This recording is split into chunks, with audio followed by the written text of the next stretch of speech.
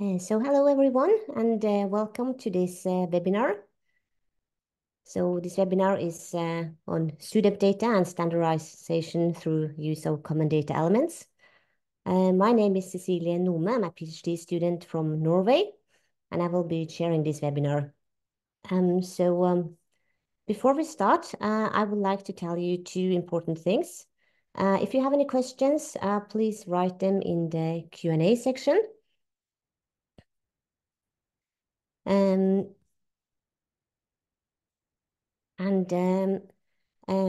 Also, when we're done there will be 4 talks here.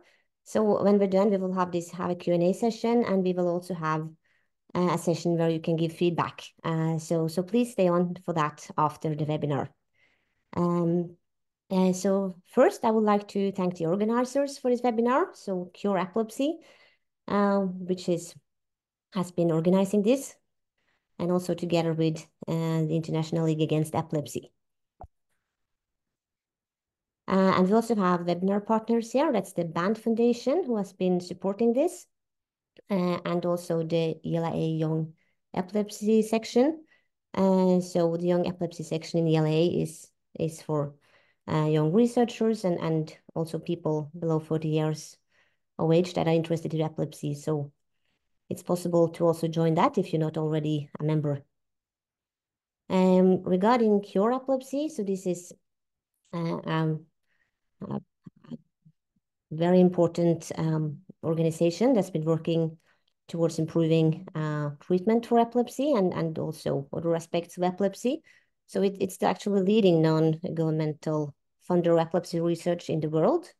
It has raised over $90 million for research and funded over 300 research projects within 17 different countries. And it's also founded many different aspects of this. So like pediatric epilepsy research, post-traumatic epilepsy, treatment-resistant epilepsies, also sudden unexpected death in epilepsy, which is what we will talk about today, and also sleep and epilepsy and advancing. So the goal is to search for a cure and eliminating treatment side effects, and also reversing deficits caused by frequent seizures. For today webinar, we will talk about common data elements, and I guess many of you have already know a lot about this, and we will learn a lot more about this during these talks we're going to have. So basically, these are data elements that can be standardized in research, and will also to maybe make it easier to do research, but also to standardize it to get more standardized results, and you can also use it for several other purposes that we will learn more about today. For today's webinar, we will have 4 different speakers, and they're all very, very experienced with epilepsy, and they have worked with different aspects of epilepsy.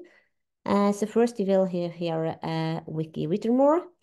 She's the program director of the Division of Neuroscience within the National Institute of Neurological Disorders and Strokes. So she will start, and after that it will be Aristea Galanopoulou. She's a professor at the Albert Einstein College of Medicine. And then we will have Christos Lisgaras. He's a neuroscientist and a researcher at the Nathan S. Klein Institute for Psychiatric Research. And in the end, we will have Laura Lobers, who will talk even more about common data elements and how you can use them. And she's the Chief Scientific Officer within the CURE Epilepsy. So with this, I think we can start the webinar, and I will give the word to the first speaker, which is Vicky Whittemore. Thank you, Cecile, and welcome everyone. It's very nice to be here today, and thank you so much to the organizers, ILAE and CURE, for organizing this webinar. Could I have the next slide, please? And the next slide.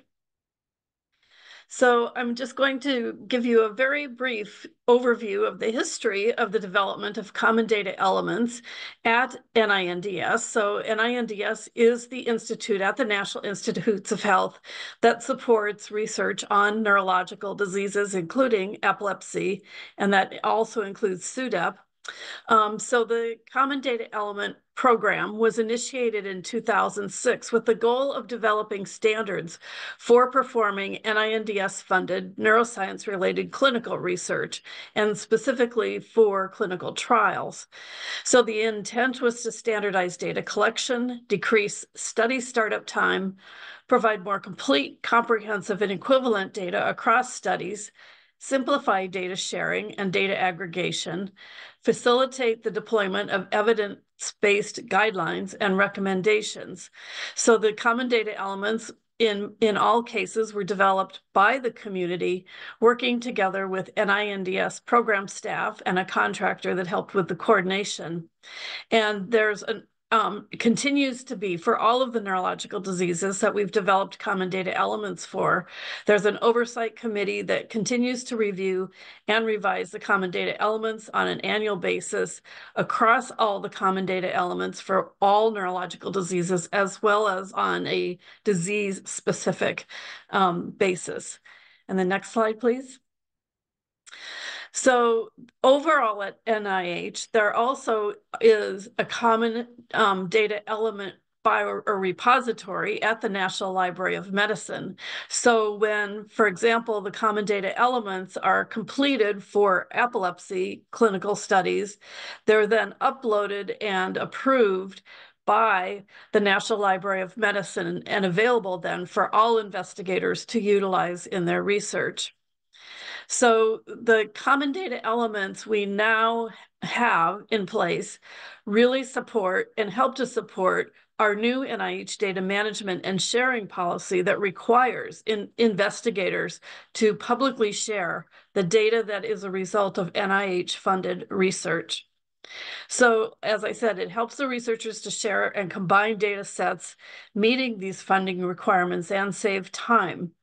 And again, there's both disease-specific as well as overarching domain common data elements. So for example, the demographics don't need to be done for every single disease. There are common demographic common data elements for things like age, sex, that sort of thing. There's a renewed effort now to really expand the development and use of clinical common data elements and to add preclinical common data elements to the National Library of Medicine repository. And I think it's really important, not only from a data sharing perspective that everyone understands what these common data elements are, but also utilize them in your research. And they're now very often discussed in the review of NIH grant applications. And as we can discuss later, this really became an issue in SUDEP preclinical studies when reviewers started saying, well, are there common data elements? So I understand as a reviewer, what is the cause and manner of death of these animals? Is it really an epilepsy-related death? So those are the kinds of things that now come up in review and reviewers are looking for as they review grant applications. And so the URL here for the National Library of Medicine repository is available for you to go to. And the next slide. So in particular, the epilepsy clinical CDEs were developed. And this is, I think, the first paper reporting out in 2011, the development of the epilepsy common data elements. And you can see the original 9 domains or categories that were developed, where common data elements were developed. We had originally identified called them anti-epileptic drugs, because that's what they were called back then. We're working to get that changed in the common data elements to anti-seizure medication. And there's now 637 epilepsy common data elements in the NLM CDE repository that really reflects expansion and additional common data elements to really cover all aspects of research in clinical epilepsy. And the next slide. Shifting then to the preclinical CDEs, and you'll hear much more about this from Aristea and from others, but this effort it was initiated with a workshop in the UK in 2012. And the ILAE and AES formed a joint task force in 2013 to work together on the development of preclinical CDEs and partnered with NINDS. So the preclinical CDE task force was co-chaired by Jackie and Aristea and Helen Scharfman and managed by Lauren Hardgrove, who at that time was a postdoc with Helen Scharfman, and was supported by ILAE. So the representation was by a diverse group of investigators across several countries. And that was really critical to the effort, I think, to come together to develop those common data elements to improve rigor and transparency of preclinical epilepsy research, to utilize the CDEs when performing especially multi-site preclinical studies to standardize data collection and sharing. And what we find in reports and publications is that the preclinical epilepsy studies don't always describe methods and results in a consistent manner, making meta-analysis really quite challenging. There was an attempt to mirror the clinical epilepsy CDs as much as possible as you can for animal models compared to studies in humans. And as I said, this was developed by a joint task force of the ILE and American Epilepsy Society, led by Aristea. So at this point, I'm going to turn it over to Aristea and look forward to hearing all of the other speakers and to answering questions and hearing your feedback at the end of the webinar. So thank you. Thank you so much for a great talk and a great introductions to the common data elements. Wiki more that was really good. So then we will continue with, there's another thank you slide.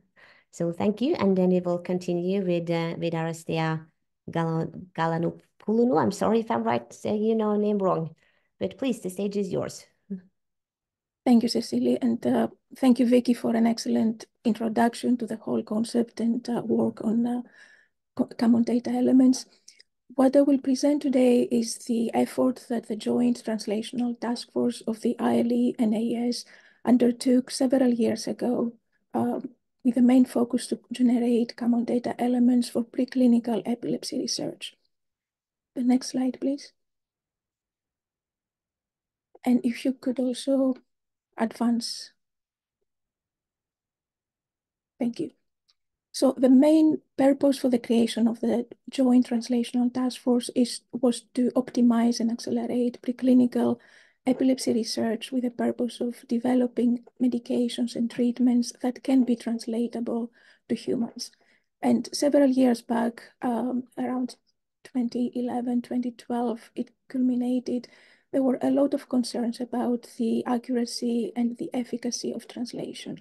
And there's a lot of publications, including from NINDS, a key report that we published in 2012 jointly between AES and ILE that raised concerns about some of the practices of preclinical research.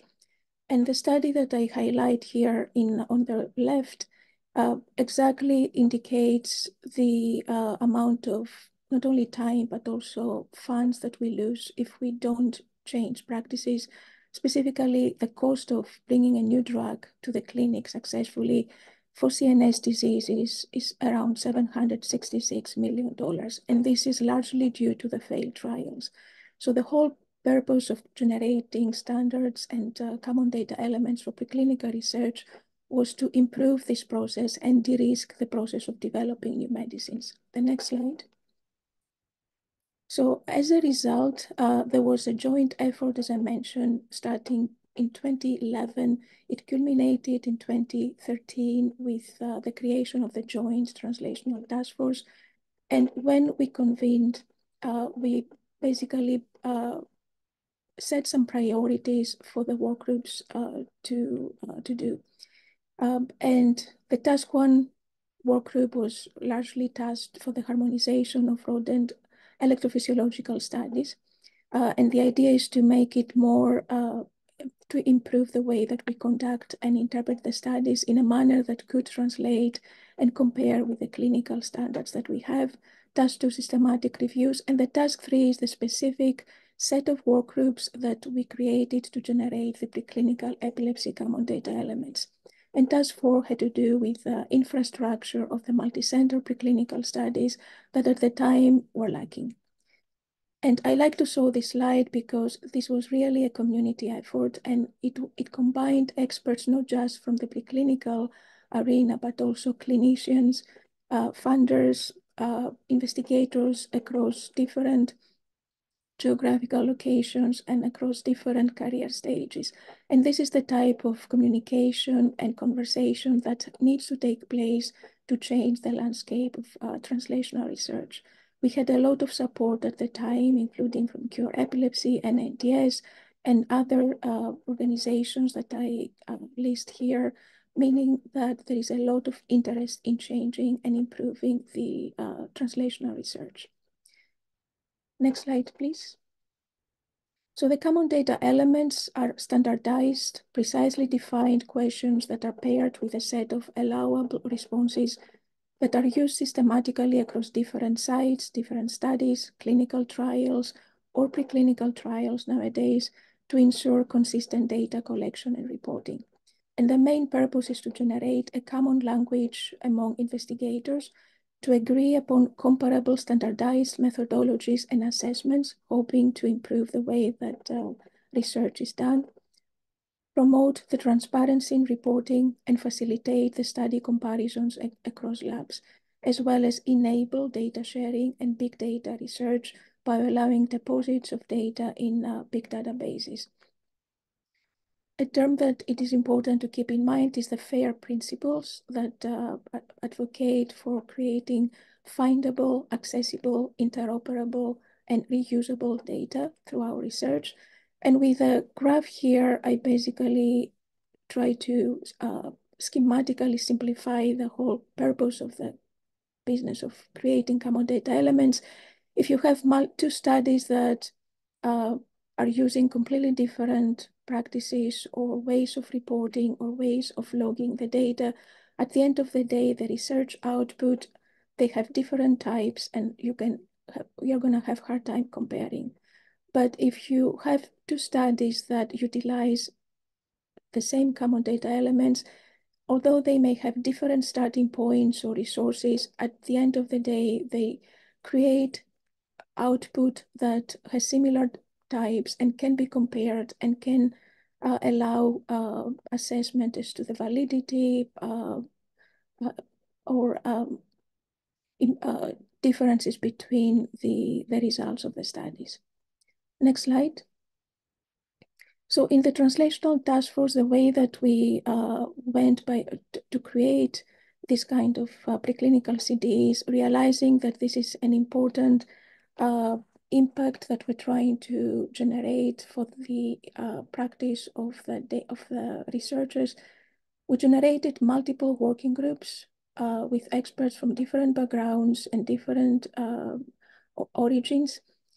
These were topic-oriented work groups, and we considered the existing reports on the preferred methodologies that the translational task force had already created, meaning the task 1 reports on the EEG and electrophysiological studies, and other reports that we had that advocated for certain standards of practice for the translational epilepsy research.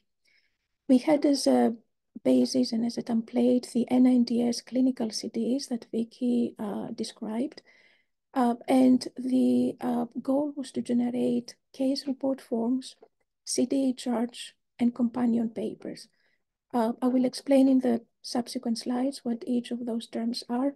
Companion papers are largely manuals that explain the use of the CRFs and the CDEs for the investigator. Next slide. This is an example of a case report form. This is something that all of us use in the daily research These are forms that we can use either on a paper format or in a digital format in our computers to log experimental conditions and data. And these are easily recognizable by the human eye. Next slide. The CDE charts we call spreadsheets, for example, from Excel or another database, that list the data elements, the exact types of data that we collect or utilize, and each data element has specific features. And this is the list of the features that we had to discuss and put in the CDE chart so that the analysts can understand what we're talking about and can generate a digital form of the database for the investigators to use. And examples of that is the ID of the CDE, name, variable, definition, the question text that we ask to the investigator to respond to, permissible values. As I mentioned, we have to offer specific values for the investigators to utilize so that the analysis can be streamlined, and many other features.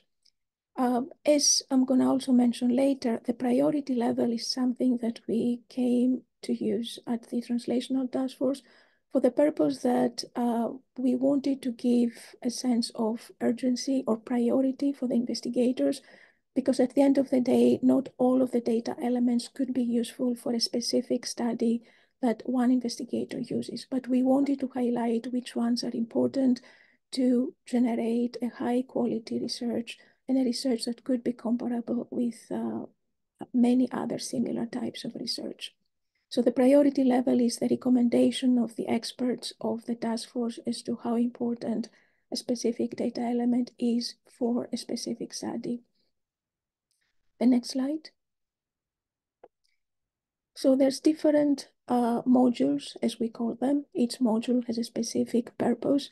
For example, for the animal selection and preparation, we generated what we call core CRFs that describe the models, the study design, treatments, pharmacology, treatment administration, and so on. And obviously, specifically for studies that utilize EEG, they have different components, including the surgery, video EEG acquisition, video EEG monitoring, video EEG scoring. And for each of those steps, we generated CRFs for the investigators to use. Obviously, a study that does not include EEGs, they do not need to use the CRFs, but we offered several other options for investigators to use. The next slide.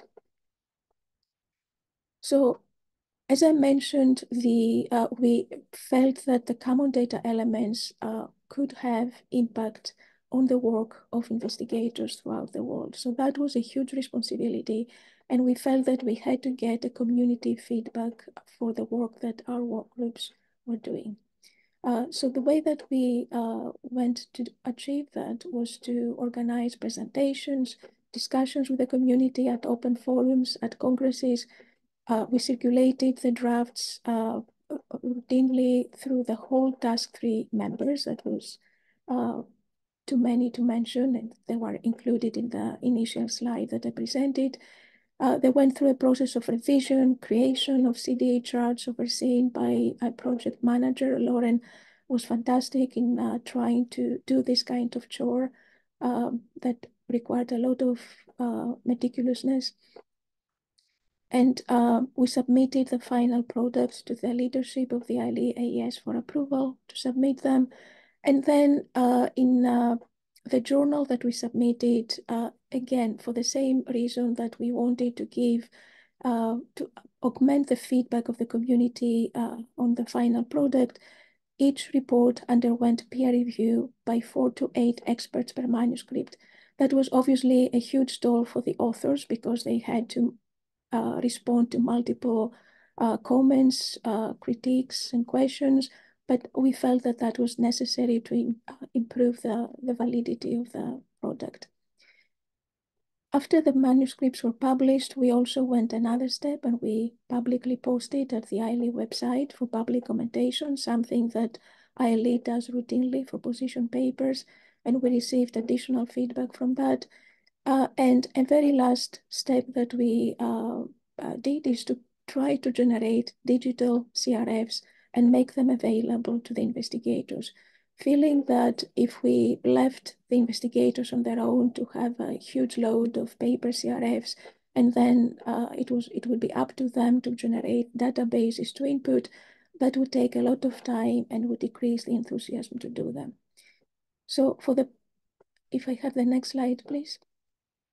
So we took several of the published common data elements that the work groups generated, and the specific topics of those were published in 2 special issues.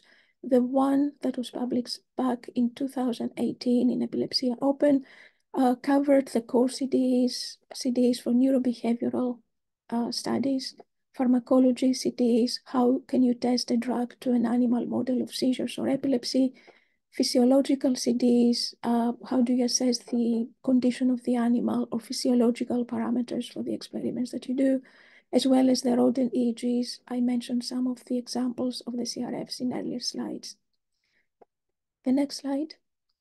And the most recent set that is currently online in Epilepsy Open, and the special issue is very much close to closing, includes CDs for pharmacological studies, such as pharmacokinetic, sample collection, tolerability, drug administration, phenotyping, seizures and epilepsy, omics, pediatric acquired epilepsy, genetic models of epilepsies, genomics, transcriptomics, epigenomics, neuropathology studies, neuroimaging, and the very last report that is in progress currently is on rigor and reproducibility and transparency. So these cover different facets of the work that we do in epilepsy research. The next slide. And the first set of the digital CRFs that we used, taking as an example the core CDs, the EEG and the physical and the physiological CDs, we joined forces with the Loney group, Karen Crawford, and through a lot of interactive sessions, participation of junior investigators that were working with us, that are acknowledged in the acknowledgements of the report, we generated documents that include an XML form that can easily be downloaded by interested investigators and can be incorporated in REDCap databases and can be used at anyone's REDCap database. So we finalized these digital CRFs and deposited them on the ILAE website. You can see the link here if you want to visit or download the documents, and we hope that these are going to be useful for the community. Next slide. We received a lot of criticisms in the process. Obviously, researchers don't like to be placed in a box. They have free spirit, and also that we do not have enough time to do absolutely anything that we want to do. So the persistent criticism was that this is cumbersome to include all this information. There's too many data elements. These are impractical. This is the main reason why in the reports and the CRFs and CDs that we created, we attach a level of priority that we felt characterizes how important a CD element is. Another thing to remember is that certain CRFs can be filled once and can be repeated across experiments in a study. For example, if you keep doing EEG implantation and acquisition in a batch of animals, you do not have to retype everything at the same time, but there is a possibility of generating cheat sheets and populating the various cells for different cohorts as long as nothing changed.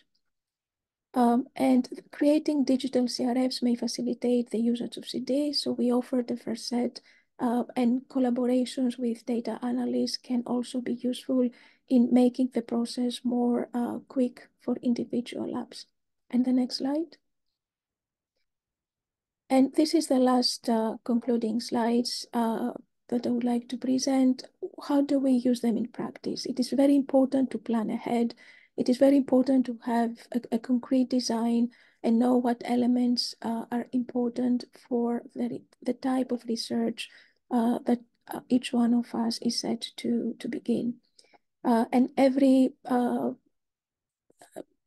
database or the workflow of the utilization of the databases, it is much better if it is settled in the beginning rather than going back and changing the way that these are collected. Identifying a person to convert the CRFs to CDs for data analysis is important. Some training is required so that you can avoid mistakes in putting the data in the database. Identifying a person or a group and database format to create the digital CRFs. It is also very useful to be involved early in the process. And also it is important to consider the compatibility of the database with other similar databases that could be useful if data sharing is planned. And this is the whole principle of interoperability. You create a database. If it does not talk to a different database on the same research arena, then you have to redo a third database that could combine the various data. So anticipating the interoperability is very important. And consider existing CDs and CRFs if applicable to your research before creating new. The whole purpose of the data elements is to be common for many investigators to use the same language and not to have different languages within the epilepsy research that will create a Tower of Babel. Thank you very much. Thank you very much for an amazing talk.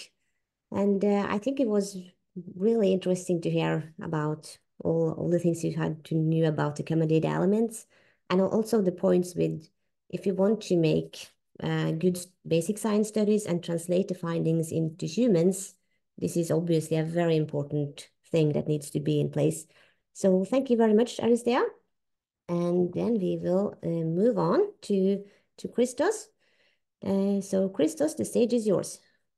Great, thank you so much. I would like to thank the organizers and everyone that have put this initiative forward. And my goal today is to advocate for use of common data elements and actually convince you that it's gonna save you time and it's gonna be very easy to use them. So I'm gonna go through this based on some examples. I'm going to start with some considerations. And also, I'm going to discuss how we could use the information obtained from common data elements to power our analysis. And with that, I would like to go to the next slide, where is the outline of my talk. So I'm going to first describe some considerations, talk about some considerations for using a CD pipeline. Then I'm going to discuss how we can collect CDs during an actual experiment. I'm going to follow by talking on how we can store the CDs after an experiment. And last, I'm going to discuss how we could use the collected common data elements for our analysis. So in the next slide, these are some general considerations when we consider using CDs in our research. Some of the obvious considerations are what are the outcomes of our studies? Are we looking at seizures? Are we looking at effects of drug on seizures? Are we looking at side effects of the treatment? How we can address those things through a specific experimental paradigm? And another important thing to consider when thinking about using CDs in research is what experimental procedures an experiment involves. Does it involve surgery for implanting electrodes, for injecting viral vectors? Does it include EEG recording? Does it include anatomical assessments? Does it include memory tests? So these are initial things to consider, because if we have in mind what we would like to address, that is going to help us create specific case report forms to capture all the CDs that are important for our science. So In the next slide, if you heard about this from both Vicky and Aristea, so to collect CDs, it's important to have like a structured form called the CRF. This can be either a paper form or it can be in an electronic form. And imagine this is something like a lab book. So everybody writes a lab book, and it may be much easier actually to have a case report form as your lab book, because you already have all the information typed in, printed out. So you just need to fill all the information, and you don't really need to write all the text that you would have to write for in your lab book. And that is important because from one experiment to the next, you are going to have the same information with the same order. And that is really important when you would like to transfer this information to a database. So it makes your life easier, I think. You can, as I said, you can either use a paper form, you can print like a small booklet, and every time that you do surgery, you have your surgery CRF book. Or every time that you do anatomical assessments, you have your anatomical assessment book. So that is how we use it. But of course, we can discuss any questions that you have. So in the next slide, I'm going to give you some examples. So here's a case report form when you use animals. Obviously, in our lab book, we write what species we use, what is the strain, where we got the animals from, whether the mouse or the rat was male or female, the housing, and all of this information can be structured this way. Obviously, some of the information are repetitive from one experiment to the next. You possibly don't want to change the vendor. So some of the information, as Aristea mentioned, can be populated automatically, or you can have that information printed in your lab book, so you don't need to put all the information again and again. So there is some flexibility based on the experimental design. And I think all this information and which things can be changed can be predicted at the onset of the experiment. So you don't have to auto-populate all the same information down the road. In the next slide, I'm going to show you another example. So this is an experiment that involves an injection of a convalescent into the brain of mice with the goal to test whether the mice become epileptic. So when you inject a chemoconvalescent, you would need to know the date of the surgery, what was the concentration of the convalescent, what was the volume, the injection site, whether you injected a chemoconvalescent or saline. So all of this information are structured in a way that makes sense in terms of having the order of your different variables. And then you can create a form that I'm going to show you the next slide. You can go back. I need a little bit more on this. All the information that you could see in column 1, you can easily transfer them into an Excel file. And this way you can quickly move your data from a paper format to an electronic format. Another possibility is to use an Excel sheet during your experiment and type in on the information. That is up to you and what works best. So in the next slide, you would see that these procedure-specific CDEs are focused on EEG surgery. So you would like to know whether your animals that you injected with cyanic acid become epileptic. So you would need to implant electrode and monitor their brain electrical activity. So essentially, there are several information that you always keep in your lab book, and you can have them structured in a way that is consistent across your experiment. So you go back and you check what happened with animal number 1, number 3, number 4. So you have all the information consistently represented in your case report form. So you can easily compare your data set across different animals. And obviously here, you include information about where you implanted the electrodes. So as you can see in the schematic, we have electrodes in both sides of the brain, electrodes that are in the hippocampus.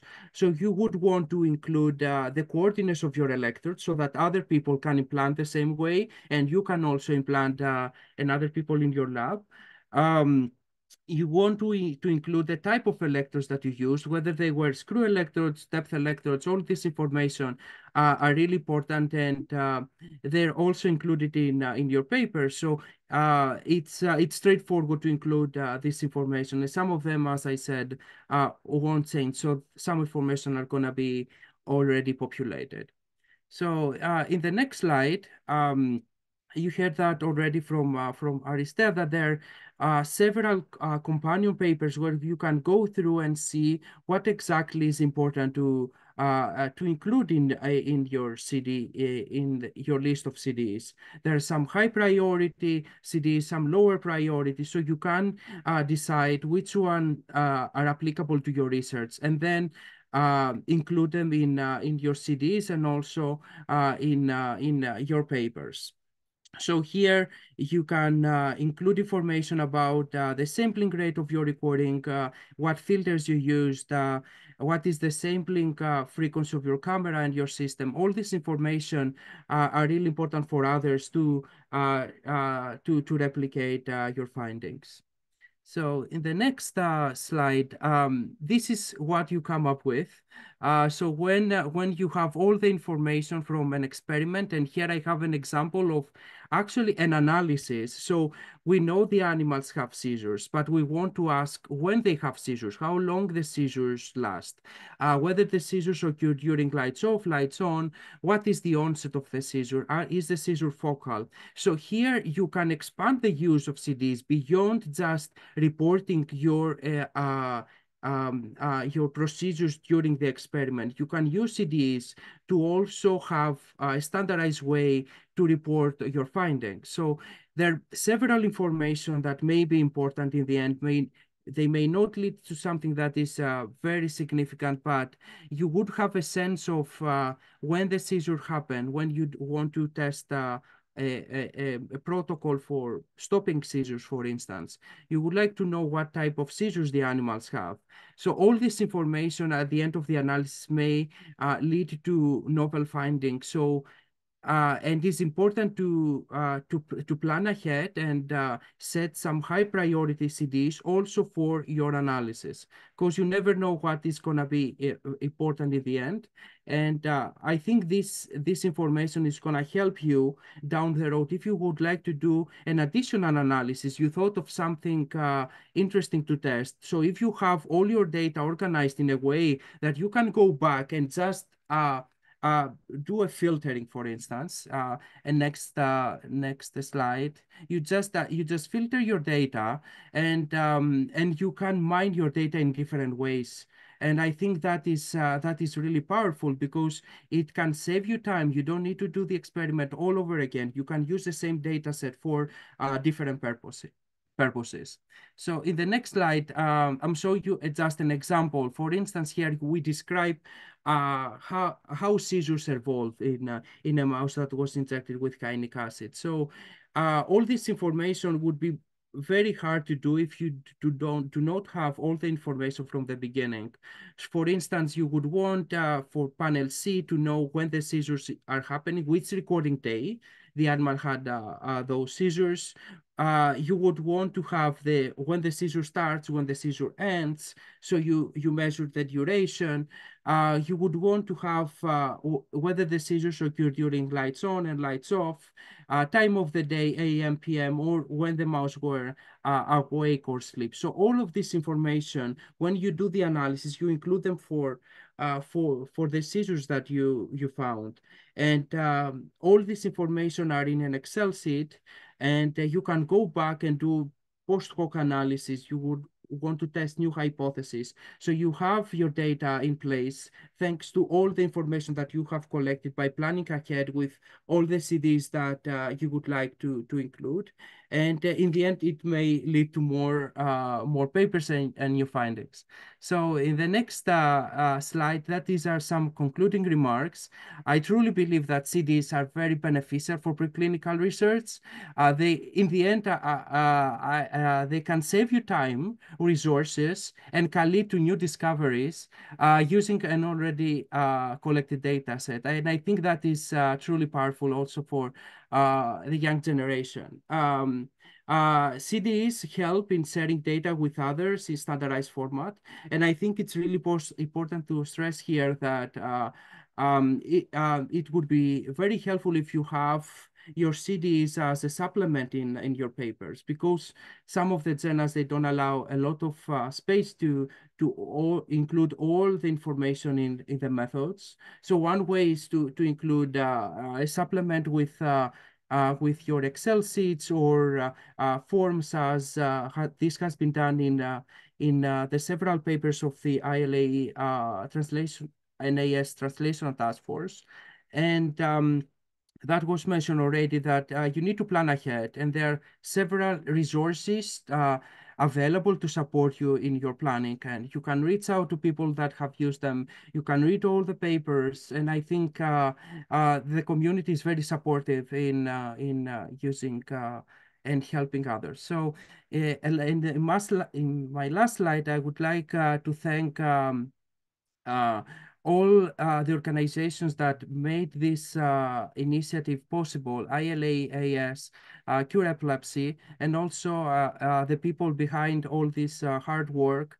And I'm really grateful that I had the opportunity to work in 2 labs that use CDs heavily. So I would like to thank Aristea and Helen for introducing me to this great initiative. And also all the others that lead task forces, they wrote all the papers.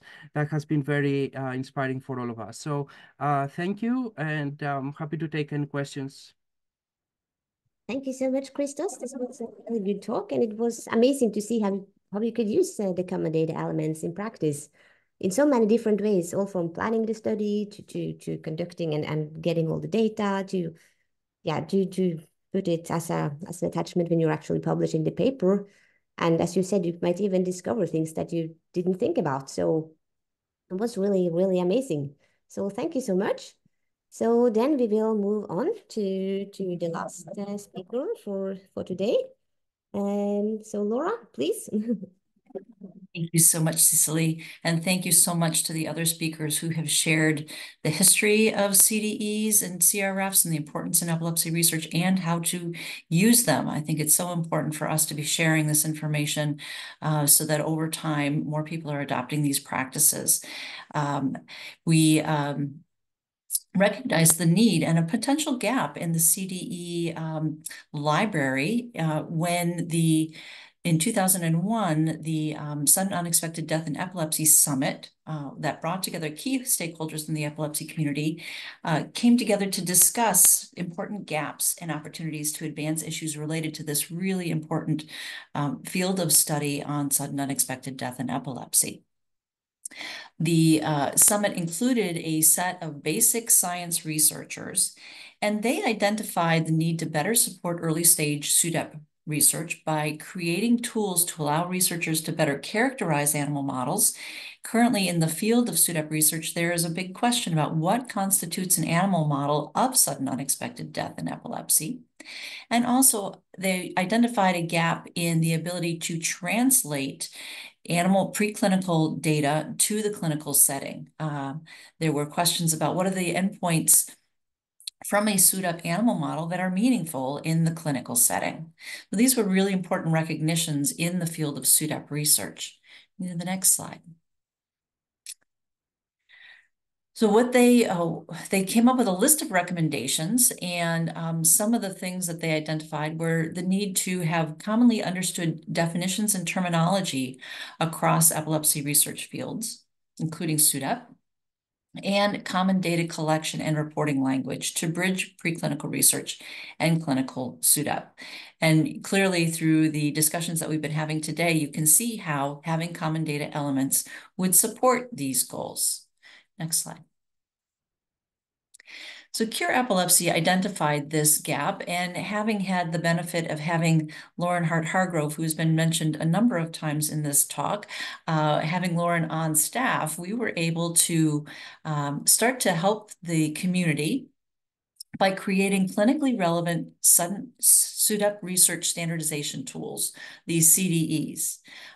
We put together a project plan to develop the CDEs, create data dictionaries, which have also been talked about already today, the associated case report forms that consolidate the CDEs, and those companion papers that describe the use of the CDEs, with the goal of using these tools to improve the study transparency, rigor, and reproducibility, to reduce unnecessary redundancy, and importantly, to speed that preclinical to clinical translation of research, which is so critical for all areas of epilepsy research, and particularly SUDEP.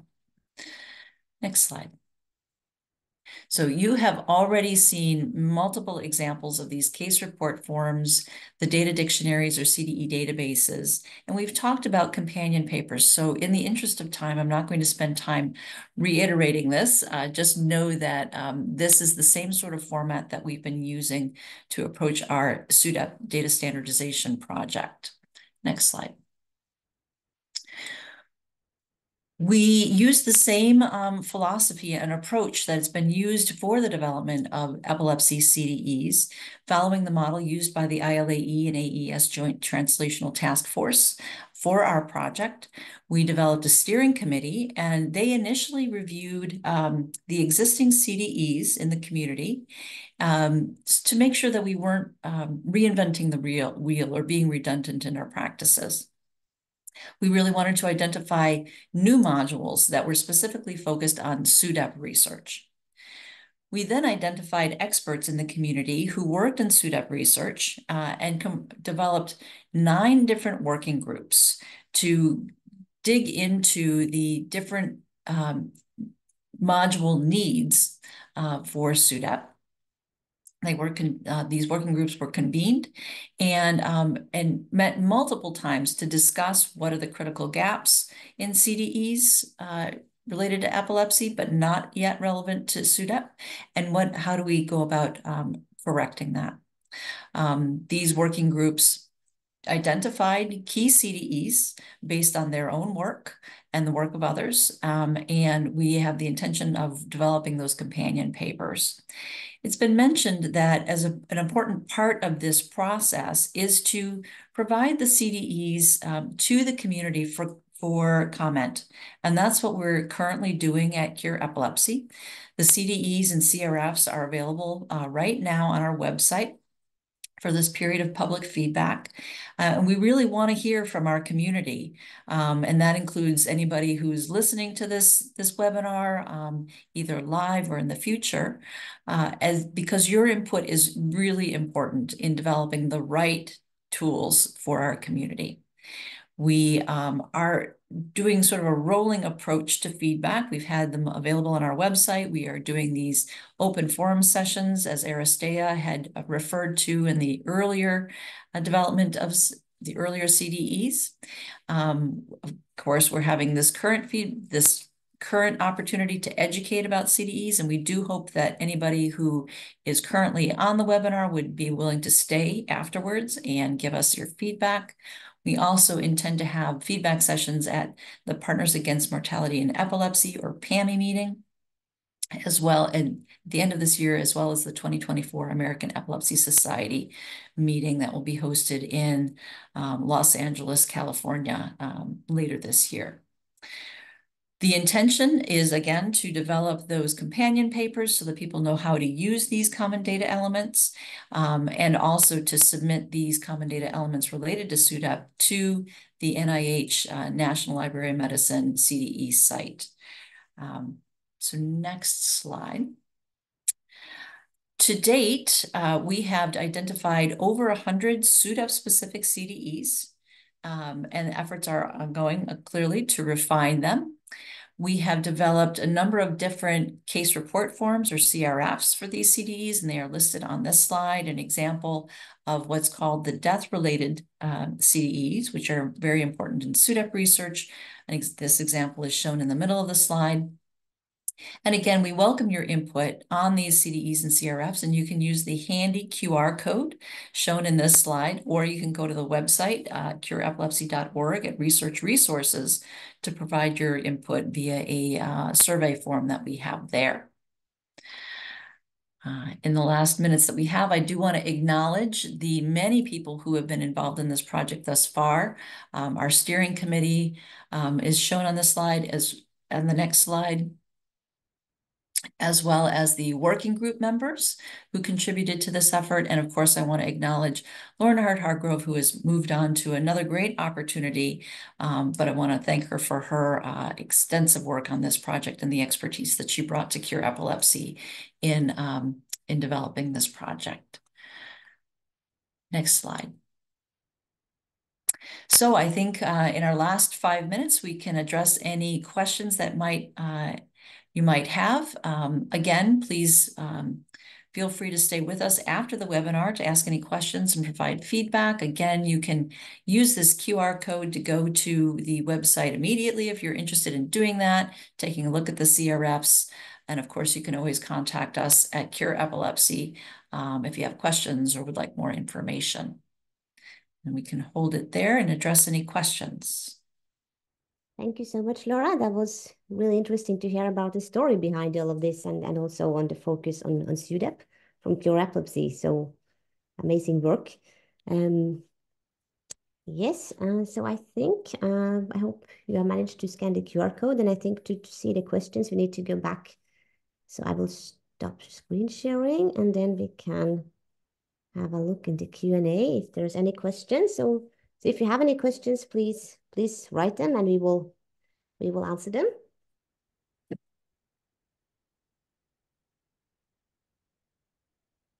And other speakers can probably come on if they would like to share their. If I can make a comment, waiting for the questions.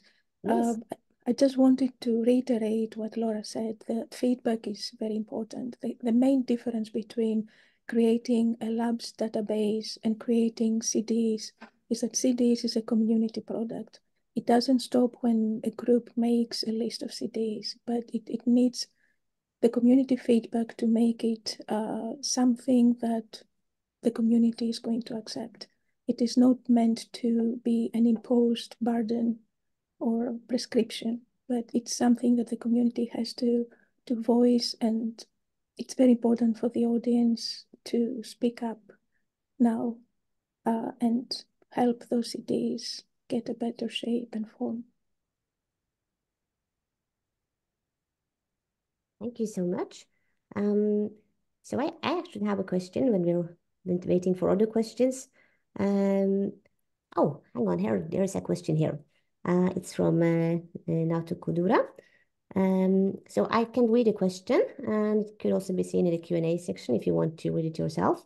So he writes, I understand the importance of developing CDEs and CDRs for preclinical SUDEP studies. However, what is the incentive for the researchers to input their information to the REDCap to report to the CDEs or CRFs? And he also writes, I guess this is important for the public, but relatively time-consuming process for the preclinical researchers doing the SUDEP research.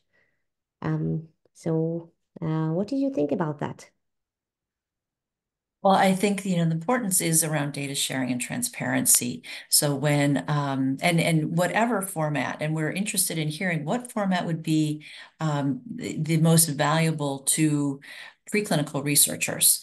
It may be some of the examples that Christos shared, whether that's an Excel spreadsheet or a Word form or REDCap. We're certainly open to REDCap, although we recognize that preclinical researchers may be less familiar with it. So we really want to hear what format would be helpful.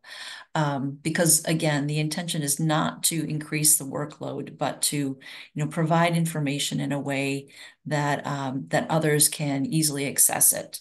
So the incentive is to share your data in a transparent way. so that others who are trying to replicate your studies or extend your studies will understand what it is you did within that study so that they can utilize similar approaches.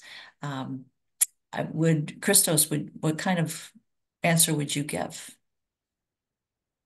Yeah, I totally agree with you, Laura. I think sharing your data set, comparing with data set from other labs, I think that is really powerful for reproducing your findings, and also starting some collaborations with young investigators that maybe don't have the funding yet to do an animal study in a specific animal model that you don't have. I think that is something that CDEs can help.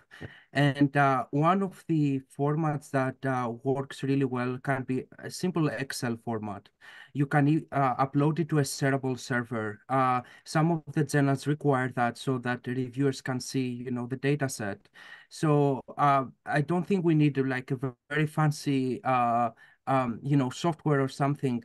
It can even be a Google document. So making things easy, I think it's really important for people to start using CDs, and it can lead to more discoveries, collaborations, and great science. And if I can make a comment, the collaborations in the preclinical arena are just starting. I mean, but this is something that has been going on in the clinics. And if you think about the difference in the mentality between somebody who does a clinical study and somebody who does a preclinical study, the clinicians, the clinical researchers routinely put a data analyst in the budget, in the work group. So there's always a designated person to carry that burden. It's not up to the specific PI to do that necessarily.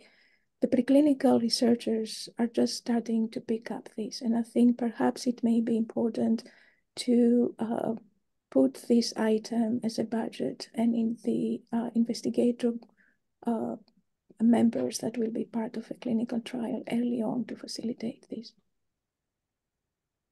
Thank you so much for insightful and good answers.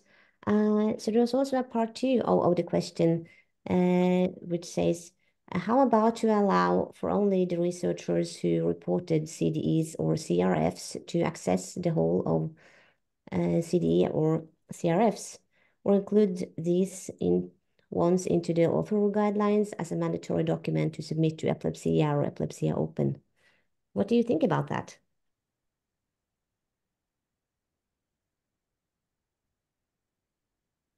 I think there's always a way. I mean, this is not a no by Ia Cook. I mean, obviously, SUDEP is not something that we impose on the animals.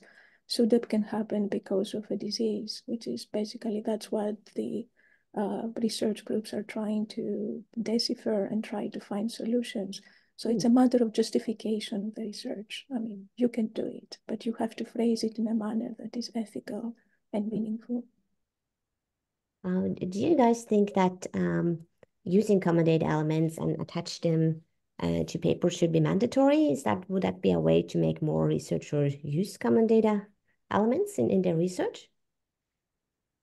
I don't know who would like to answer this, but I think it's a really interesting question.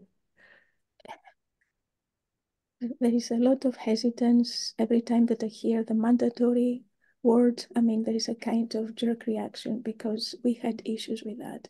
I don't think we are in a position to impose something. I think it's very important for people to understand the importance of doing this.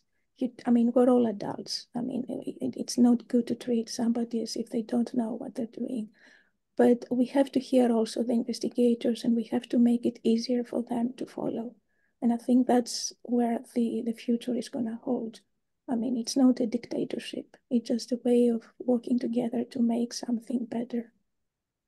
And perhaps, Vicky, maybe you can discuss a little bit about the data sharing future that NIH perceives, because that may be very useful for the whole idea of sharing the research. So the data sharing policy now at NIH is that investigators are required to share their data and to deposit that data in a publicly accessible data repository. And so there's a lot of discussion now at NIH about making use of common data elements required in NIH-funded research. We also haven't taken that step yet. Other than at NINDS, it is highly encouraged and to use the common data elements in clinical trials and clinical studies. And very often when we issue the milestones in a grant award, we will then at that step require them to use common data elements. So the interesting thing right now at NIH is that you can, and I'll echo what Aristea said, absolutely should budget for data management and data processing and analyses in your grant. But the interesting thing is that reviewers see that budget, but they don't see your data sharing plan. We program staff review your data sharing plan after review. So it's a little challenging right now for reviewers, because when they do see money in the budget for funding in the budget for data management and sharing, they don't always know exactly what's being proposed. So we're kind of working through that. But again, I think preclinical researchers will need to start doing that in their grant applications. Absolutely. Thank you so much. That was some very nice and interesting discussion about this. If I make a further comment on this, so I think some journals require they don't call it common data elements, but they have an extensive method section where you need to report, they call it STAR protocols, so that you have all your specific information, which antibody you used, which mouse model, with all the identifiers. And then you can be even more specific in these instances. So it's considered mandatory for these journals. But I agree that it should be also up to the researcher what they feel comfortable doing and what information they should include. But it's always nice to have a sense of which list of CDs they used, which equipment or consumables, so that other people can go ahead and do the same experiment and see whether they get the same results. So I think that's my thinking. Thank you. It's a very good point. So there is also some other questions. So the first one is because death cannot be used as an endpoint in animal studies, there's a lot of pushback from the IACUC to establish animal protocol to study SUDEP in animals. Is it possible to include some wording in SUDEP CDE to address this issue so that we can cite? I can address that. I think that is an excellent point. Absolutely. Thank you so much for bringing up that concern. I would encourage you to take a look at the CDEs, and we'd be happy to work with you. If you want to reach out to me, Laura Lubbers at CURE Epilepsy, to think about ways to do that, because I think that this could be a really helpful resource for researchers and for IACUCs as well as journals. For sure. So excellent point. Let's work together on that to make sure that these CDEs fit that purpose. A really good point. Thank you. I don't know if anyone else would like to also comment on this, or if not, we could also move on to the next question. So the next question is from Daniel Perez. And he asks, beside the use of international guidelines for reporting, is there any interest from the editorial office of scientific journals to reinforce the use of CDEs or CRFs, not only as a requirement, but facilitating the reporting? For example, length, restrictions, pre-registration, and so on. Yeah, I can take that. It's an excellent point, but also a two-edged sword. Because if you put too much burden on the person who submits a manuscript, it's going to be more difficult, more cumbersome for them to submit. So, I mean, in publishing, you care about increasing the chance of publishing good quality research and not putting so many firewalls. So in order to make it, to create a balance between putting all the data, all the CDs up front and too many details and not giving the details, in the editorial boards, we decided to recommend it, but not make it mandatory. Obviously, it's highly recommended to publish everything, as has been spoken before, a supplement or part of the paper. But the more you ask from the authors, they're not going to send the papers there, and much of the research is going to stay unpublished. So it's really important to frame it in a way that you encourage the publication of meaningful data, but don't put many, firewalls to the people to do that. And the other concern is, especially now with artificial intelligence, the more mechanical is the submission with tables and specific formats, I worry about what we're going to get for review, whether something is going to be truly reflective of what the investigator did or just a standardized table that has been successful in getting published before and is just copied, paste, and modified. I mean, we've had examples like that. So there is always a value of having the authors actually write and read and submit rather than just mechanically create tables and formats. So we have to be careful. That's all I say. Important points, but I think, where possible, that's one of the issues we're trying to solve. One of the gaps is that, I mean, because of page restrictions, there is more limited information on the methods used. And I think that that's, not the, that's something that researchers have had to accommodate over time. So any way that we can encourage good quality reporting on this, that is enabling, again, of studies, understanding the studies and then future studies, I think is a beneficial thing. And from a funder perspective, in CURE Epilepsy's very precious philanthropically derived funding, we want to make sure that data that are generated and published is interpretable as possible. We want to maximize our investments by ensuring that there's quality research being done and that it's available to the community to understand. And that's part of our motivation for doing this. We hate to see, research not being, followed up on because people don't understand what exactly happened in that study. So, and we are seeing some researchers, especially for areas like SUDEP research and post-traumatic epilepsy research, where these studies are really challenging to do in the preclinical space. And at times we need to bring together data sets in order to really maximize the utilization of those data. That again is a motivation for us to be invested in this space, again, to enable as much research to come out of what we fund as possible. Thank you so much. That was a very good discussion, I think, about the different points and all of this about common data elements and how to use them. And of course, should it be mandatory, or how can we make people use them without pushing it too much? Great. So I don't think there is any more questions, at least not for now.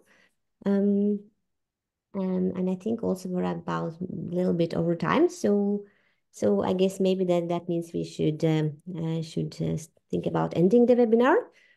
So I will thank all the organizers and the speakers for some excellent talks, and also the participants for joining and for being part of the discussion afterwards.